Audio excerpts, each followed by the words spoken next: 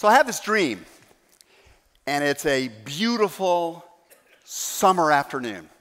The sun is shining, and I am in my Italian convertible sports car. And I am racing down the California coastal highway, my hair streaming in the wind. And I glance over into the rearview mirror, and I notice how fantastic my Maui Jim sunglasses look against my spray tan. When all of a sudden, there's this rumbling sound, and this massive earthquake suddenly hits the coast of California. And with a loud boom, shock, this huge hole opens up in the pavement right in front of my car. And I hit the brakes as I'm screeching towards this abyss in the middle of the road. And it's an awful moment, except for the fact I have spent thousands of dollars on personal trainers and cool sculpting sessions, and I am toned and ready for exactly this kind of thing. And so with my ab muscles crunching and my reflexes firing, I leap up out of my sports car and land perfectly balanced on the pavement just as my car plunges down into the hole. And the last thing I see is the silver "I went to Yale" license plate cover glinting in the sun. And then it becomes a total nightmare. Because as the car plunges into the darkness, it hits something and violently overturns, spewing oil all over my Armani sweatsuit and slicing off my arm.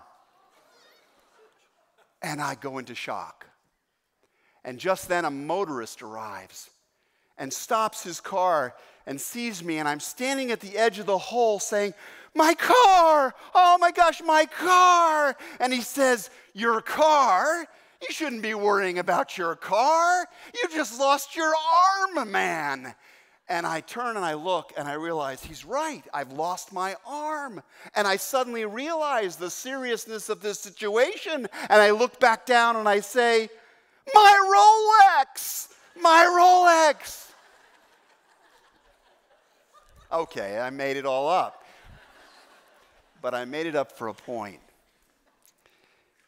Because in more ways than it's really comfortable to admit, there is something of me in that story, something of the attitudes and the aspirations of me in that particular story.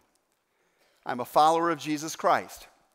I have been for many years now trying to live into the principles and the practices and the priorities, I guess you'd call them, of what Jesus calls the kingdom of God. I want my life to be about the things that God cares about most deeply. But I am still distracted from that mission at times by what I would simply call the shiny objects. All across American life today, there is this glittering distraction. There is this constant call to root my identity, my security, my significance in all of these things, all of this stuff. And as much as I try to keep focused on the things of God, I want to be devoted to Him alone, I find myself called over and pulled over to all of these other objects of desire. And I don't know whether I'm the only one who has this particular issue, but because I suspect I am not, I wanted to engage us in some meaningful conversation today and in the weeks to come about this particular theme. When I read the Bible, or perhaps you do as well, you just discover that this is not a particularly new kind of phenomenon. We know that long ago, the children of Israel were traveling through the wilderness. They were on their way to the promised land, to the fulfillment of their dreams and hopes, when God, in effect, sends them an earthquake. He stops them dead in the road, and he challenges them to think carefully about the course of their life. and about how they plan to go forward in that life. And he does this by giving a set of instructions to his people through the prophet Moses, and the set of instructions become famously known as the 10 Commandments. Raise your hand if you've ever heard of the 10 Commandments. Good, okay, we're on the same page. Here's how they begin. And God spoke these words, I am the Lord your God. I am the one who brought you out of Egypt, out of the land of slavery. Now, I need to stop right there for just a moment because this is a very, very important message because it's the lens that you'll use to interpret everything else that is then subsequently said. Here's the text or the Twitter version of what God is saying here. He's saying, I don't want you to be slaves. I hate it when you're slaves. I hate it when you are in bondage, when you're burdened, when you're crushed, when you're oppressed by people and by things that don't care about you, that don't care for your true welfare. That is why I got you out of Egypt. That is why I have you on this road towards the land of milk and honey. It's because I want the very best for you, and I hate it when you're enslaved. And then God goes on to give the Israelites these 10 instructions about how to enter into the promised land. And I want you to think about this for a second because that idea of the promised land is not just a geographic, geophysical place, it's a condition of life. God wants to take all of us to the promised land. He wants all of us to know a condition of life that is, in a sense, flowing with milk and honey, that's full of potential and goodness and the healthiest possible stuff. That's his desire for us. He loves us like our mom loves us and more. That's the big idea there. And so God gives these instructions to Israel and by extension to all of us that would follow the people of Israel. And he gives them clues on, first of all, how to avoid giving their life away to dead things. You can go back and read this for yourself. How to avoid giving life to dead things. Secondly, how to reverence the source of life. How to live in a sense of wonder and awe before the one who is the source of our life. He says in another one of the commandments, how to avoid burning ourselves out. And how, frankly, to avoid burning out the people in our lives that are trying to keep up with us and the people in our workplace and family who are wearing out, sometimes trying to keep up with us. God gives them instructions on how to do right by their elders. I think actually you could make the case that Mother's Day and Father's Day are actually holy days. God says, honor your mother and father. He's that clear about it. Make sure you honor those elders in your life. And he talks about, in another commandment, about the commandment to preserve life, to care for life and protect life. And he gives another instruction about how not to mess up your marriage along the way. And in the remaining commandments, he goes on to advise us on how to be respectful, truthful, contented people.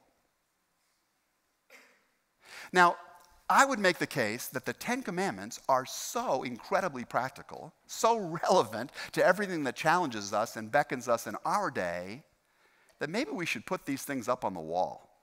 Has anybody ever thought of that? Putting 10 Commandments up on walls? I wonder whether we should do that because this is such important stuff. In fact, I did put it up on the wall. It hung all the years my kids were growing up. It hung in their bathroom. I hope they read it every now and then. I hope they read it. The very first of the commandments is, in fact, the most important one. It is the key to fulfilling all of the other ones. And if one gets the first one wrong, you can't get the other ones right. God's first instruction is this: you shall have no other gods before me.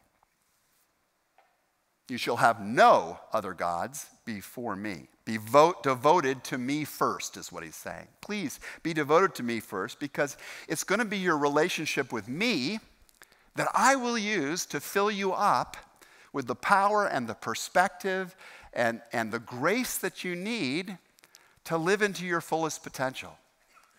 That's what I want for you.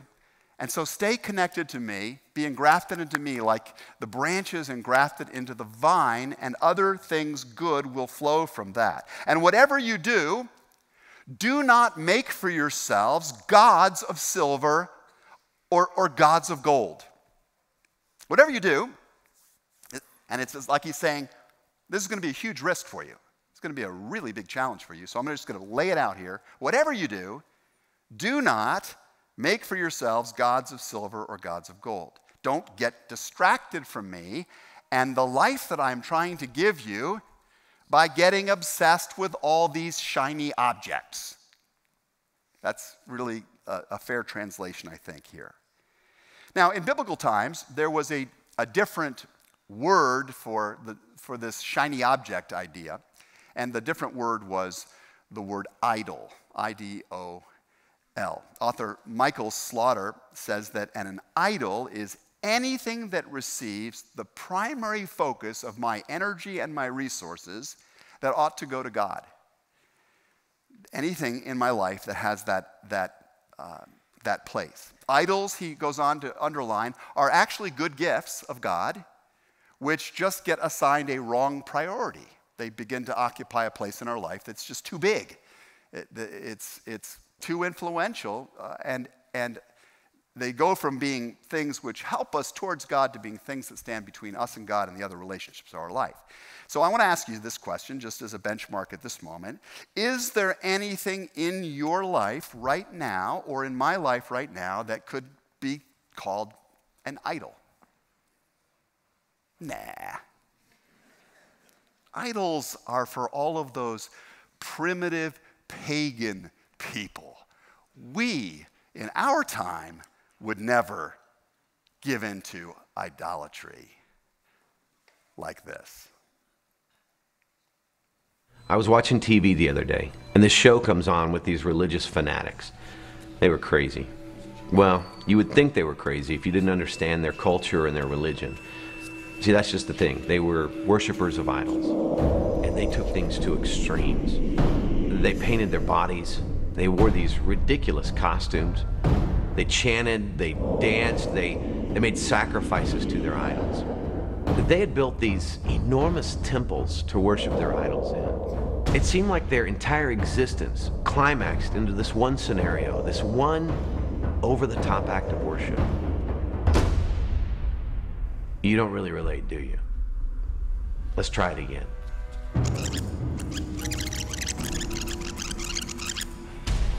I was watching TV the other day, and this show comes on with these religious fanatics. They were crazy. See, that's just the thing. They were worshipers of idols, and they took things to extremes. They painted their bodies. They wore these ridiculous costumes. They chanted, they danced, they made sacrifices to their idols. They had built these enormous temples to worship their idols in. It seemed like their entire existence climaxed into this one scenario, this one over-the-top act of worship. Idol worship. It's not just about golden calves anymore. Ouch. Yeah, sports can assume idolatrous proportions in our life these days. We started our Saturday night service here at Christ Church just because we had to deal with it, that so many people were now elevating youth sports and the golden glistening shimmer of the golf course and early Bears games higher than the priority of worshiping God, of gathering with his people. It was just such a powerful force now in American life. Our political tribe can have that kind of huge influence in our lives, that it actually usurps the place of God and the people of God in our life. Our family comforts can play that kind of role in our lives. We actually have television temples now to celebrities and musical celebrities. We actually call it American Idol, right? We've acknowledged that reality. I personally am one of those guys that watches The Voice religiously, I confess to people. I love that show. I remember sometimes that there used to be a time when the term The Voice made you think of God and not Blake Shelton. And it's just what it is. It's a powerful influence. How many of you might acknowledge that these little devices that we carry around in our pockets are the shiniest objects ever created? So much so that we spend a lot of our days glued to them. Even we go out to restaurants and we're hanging out with our loved ones and we're glued to what? We're just totally tuned in because they take us into worlds of other devotion and interest and captivation. We have a culture that is constantly driving the sex god towards us. That's always pushing us to think about more and more diverse kinds of erotic experiences. We have a culture that is with an entire cult of youth and a desperate effort to constantly get us worried about the fact that we're aging and we should be looking younger. It's an enormously seductive thing. We have online shopping centers and physical shopping centers that just enwrapped us these days. And on one level, all of these things, from sex to sports to TV to all of it, is a good gift of God. It's just that it gets the wrong priority. It gets too much of the priority and the attention in our lives. These things eat up time and energy we might have actually devoted to real relationships, to knowing God more fully, to reading the Bible, to sharpening our minds, to building deeper relationships with the precious people around us, to even going out and savoring the incredible beauty and glory and goodness of this creation that God has made for us. Even these idols, they eat us up so much, we stop even thinking much about, much less addressing the serving needs of so many people within our reach. So here's just one tough truth I'm just going to pass along because I guess I've seen this so often. Most of our kids aren't going to be D1 athletes. Some of them will. But most of them won't. And an even smaller percentage are going to become professional athletes that take care of us in our old age. But in just the sports god area alone, we are so focused on this now as a culture that we are willing to bow down to this particular idol at the risk of our kids never experiencing, or at least in the consistent way they need to experience it, encounter with Jesus and with the people of God in a way that would give them a moral center and a worldview that would actually be profoundly more useful to them in every sphere of their life over the years to come than what they have experienced by the time they grow up. So I just think we got to think about this. We have got to think about this. I think most of us would be better off having deeper marriages and deeper friendships than being a little bit better at whatever the obsession is, a little bit more knowledgeable about whatever the obsession is in our life. You see, worship isn't a 75-minute, once-a-week thing. Worship is the orientation of our life 24/7.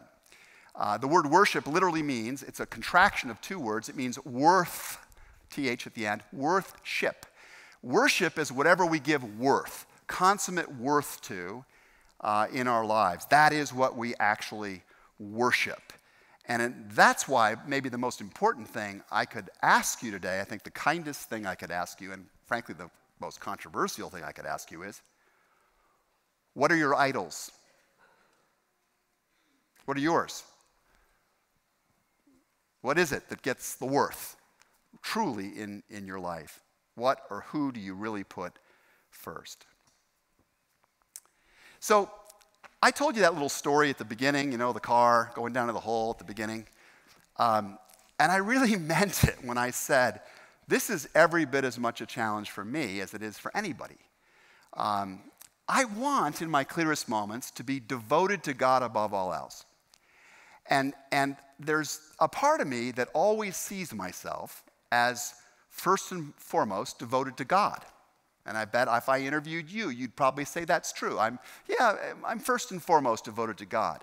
But what I do, this is the game I play with myself, is I think to myself, I'm devoted to God, but I'm going to diversify a little bit. You know, I'm going to have these other things that also bring me a sense of security and significance and identity. And I'm sure God won't mind. I'm just going to put my coins and my chips on a bunch of different things over time. The problem I find in my own life is that I give myself to these diverse distractions, and they eventually become, for me, more like obsessions. They become dominating forces in my life. And I wonder if it's that way for others of us, too. Not enough Christians today or churches are saying this. I'm just going to be really blunt about it. God doesn't suggest that we worship him first. He commands that. He commands that. He says, you got to do this. You got to put me first in your life. You got to make me the object of your devotion, your first love. Diversification and devotion are at opposite ends of a spectrum. You can have interests, and we should. God has made a world of multiplicity. He could have made everything gray in one shape. He didn't. He chose to make things multicolored and interesting, and of course we're going to be interested in things, but we have to have a priority order. He wants us to put him first. And so God says, in very direct terms, do not forget the covenant I have made with you. This is what he said through the prophets to Israel. It applies to us. Don't forget the covenant I made with you, and do not worship other gods. Rather, worship the Lord your God, for it is he who will deliver you from the hands of all your enemies. Let me just translate that into common language. God is saying, I want you to make a covenant with me. Remember the covenantal relationship that we have. It's an exclusive vow of loyalty that you're making to me and I'm making to you. I'm asking you to commit yourself to this relationship above all others. It's kind of like marriage. In fact, the marriage covenant, Jesus often says, is a symbol of or a reflection of the larger covenant that God wants with his people. And if you think about it, that's a helpful way of looking at that, because what's the word we use to describe when somebody who is ostensibly in a marriage covenant then chooses to get distracted or diversified in their love interests? What's the word we have for that? It begins with an A. Adultery, and it rhymes with expensive divorce. Okay? Yeah, so not a good thing. And in the Deuteronomy version of the first commandment, God says that he is jealous about this. Now, we heard the word jealous, we think, oh, insecure. God is insecure. No, God is not insecure. God's not going to be the big loser if we don't prioritize him, if we diversify and fall in love with everything else. He's not going to be the big loser in that. But the original Hebrew word for jealous more properly meant passionately invested. God is passionately invested in human beings. He's deeply interested in our well-being and in helping us to find this life of flourishing and thriving, and not just us, but the other people that he hopes that we will reach out to and help along the way. So the first problem with letting our devotion to God slide way down and be underneath, down the list from a lot of other things that we really care about, the first problem with that is it does affect him. Because he is so passionately interested and invested in us. It affects God when we do this. It hurts God's heart like it would hurt your mom's heart to have you forget her. You know? Does it touch us in any way? Is it helpful in any way to think about that?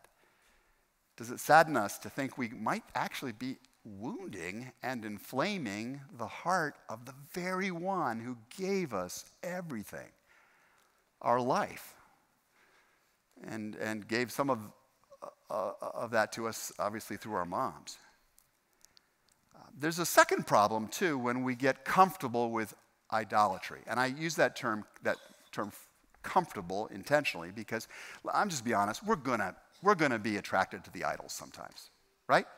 There's a lot of shiny stuff out there. There's gonna be times when we just lose our focus on God. Squirrel, you know? I mean, that's us. It's what it means to be a human being. The problem is when we get comfortable with that, when we get okay with that, when we lose our self-correcting mechanism about that. And the children of Israel experienced that problem. They got comfortable with idolatry. They allowed all kinds of other influences in. It tainted their moral vision, their spiritual purity. It was a major problem in ancient Israel. And so in 2 Kings chapter 17, we hear God's read on the impact of that kind of long-term comfortability with idolatry. And here's the quotation. They would not listen, however, but persisted in their former practices. Even while these people were worshiping the Lord, they were serving their idols. Even while they were going to church, they were into all the idols just the same. Does this sound familiar? Right? And here's the key part, that very next verse. To this day, their children and grandchildren continue to do as their ancestors did. Wow. Do you know what's really dangerous about idolatry? A life distracted by the shiny objects, not devoted to God? What's really scary is that other people notice that. Our neighbors, our friends, our workmates, they know what we're actually devoted to. No matter what we say, no matter where we spend an occasional Sunday, they take their cues from what we do most of the time. And scarier still is that our kids are the same way. They notice this. They know what is an actual priority versus an aspirational value. You know, I can talk all I want. I can do my occasional religious thing all I want. My boys are noticing what my consistent priorities are. They just know that. When I was a kid, I had a mom too. Still do. I have a great mom. But when I was a child, I had a mom who prioritized us going to church. I tried to fight that. I would crawl across the floor commando style, silently, like a stealth ninja, to turn off the alarm clock on Sunday mornings so I could watch cartoons with my siblings. But my mom had this like weird capacity to wake up anyway, and we'd have to get dressed up and we'd go off to this church. And we get to this church, and this is a church that had Sunday school and worship. And so in the first hour, my mom went to Sunday school. And I went to Sunday school, too, because of that. And the second hour, my mom went to worship, and I had to go to worship, too. And I remember this, we did not have comfy chairs with coffee cups and all. This was an old-fashioned church. And I would sit there, and I was like glaze-eyed bored at the preacher speaking, like some of you are right now at what I'm saying. And she would have to kind of poke me sometimes because I was getting way fidgety, or, you know, coloring is a good thing. I colored a lot, drew pictures and stuff. But I will tell you, some of it stuck. You know, some of the stuff, the stories that I was told in Sunday school and at worship, it stuck deep down inside of me. I remember getting home and I would notice that during the week, my mom would actually open the Bible. I can picture it. I can picture her Bible with little notes in the margin. She would read the Bible. And so maybe partly because of that influence, one summer at Daily Vacation Bible School, I started reading the Bible. And I started memorizing verses from the Bible, and I actually can still remember some of the verses I learned way back then when I was a child. As many of you know, I threw that stuff aside. I stopped going to church. I became a teenager. I declared I didn't believe in God. I ran away from all of that stuff. I thought that religious people were wimps and fantasy people. I hated it all. But I think that maybe one of the reasons why I eventually turned my heart over to Jesus and came back was because of my mom's example. I could throw away her words. It was very hard for me to throw away altogether the passionate convictions by which she lived her life. And so Mom, if you're she's out in the Netherlands right now, I just want to say thank you. I want to say thank you for that model. What do you think your kids are observing about your life? It is never too late for a parent to set a great example. I have a friend named Brian, very beloved, wonderful man who at age 64 really woke up spiritually and decided, you know what, I got to go all in now. And I got to set an example for my family about the most important things. And that was a really important concern of his, and he was going to have a challenge to actually do that because he was dying of stage 4 pancreatic cancer. And he had very little time. It was not a rabbit's foot for him, this decision. He knew his days were numbered, but he was going to live them the best he possibly could. And so he began to worship more regularly. He began to study the scriptures. He began to pray with his family. And he just lived it all the way until he died a few weeks back. And it made a dent in his family. It touched his kids. It helped the whole family turn their heart in the direction of God in a deeper and more wonderful kind of way. It is never too late to set an example of someone who actually devotes themselves to God and makes him the first love, the first priority in life. So I hope it's helpful to think about these things. I hope you have some sense of what your actual priorities are. There's easy ways to tell that. Check your calendar. Look what gets your time, what gets the biggest bulk of your investment. It helps you identify what you worship. Check your financial expenditures. They don't call it a checkbook for nothing. It tells you a lot about what your priorities are. Jesus taught a lot about how we use our material resources. 16 out of 38 of his parables are about how we use material resources. Jesus says, where your treasure is, there will your heart be also. Think about that. And as you go forth today, just know you are going to be pressed on all sides by these idolatrous industries. I mean, never in world history has there been a society with more idols than America. Let's just name that.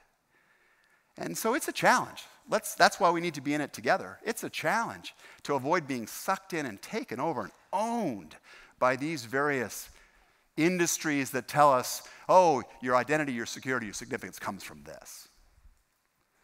Let's be for each other in all of this, because all that glitters is not gold. A lot of the shiny stuff, it's fool's gold. It cannot deliver what it is we most deeply want in life. It just can't. It can't give us the peace, the love, the joy, all of the stuff that really we most want in life. Idols have never been able to deliver those things. They're counterfeit gods, really. But Jesus, he offers us the real thing. I have come, he said, that you might have life and have it more abundantly. I can give you a more abundant life, but you've got to put me first, says God. You got to commit to the covenant, and you'll find me faithful in holding up my side of these things. So keep refocusing yourself as you head out on this one who loves you so much, who wants the best for you. Prioritize your life. Spend your time in a service like this most weekends.